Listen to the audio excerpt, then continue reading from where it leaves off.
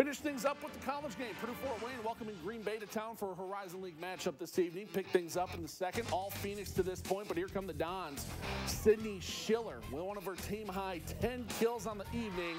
A little bit later, you're going to see Molly Mirabelli find the floor. Mirabelli added 4 kills on the night. Lead's going to make its way back down to 7, but that's as close as the Dons would get the rest of the night. Tiffany Paulman in the Phoenix would handle business. Paulman, a match-high 13 kills on the evening. Phoenix take the second, 25-17. They cruise to the 3-set sweep tonight.